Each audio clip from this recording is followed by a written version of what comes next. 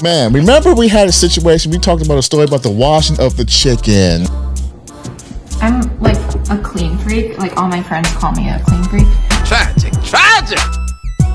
That's not how you do it. You just rinse it. You don't put fucking detergent and dish soap on your fucking food. You might as well put it in the dishwasher and cook it. The same thing with your greens. Please don't put Dawn soap in your greens, okay? I would rather you give me glory greens. Oh. If you don't know how to clean and cook some greens. Man, somebody put raisins in the macaroni. Shut the fuck, man. You know I'm allergic to raisins, right? Are you really? Yeah. Write that down.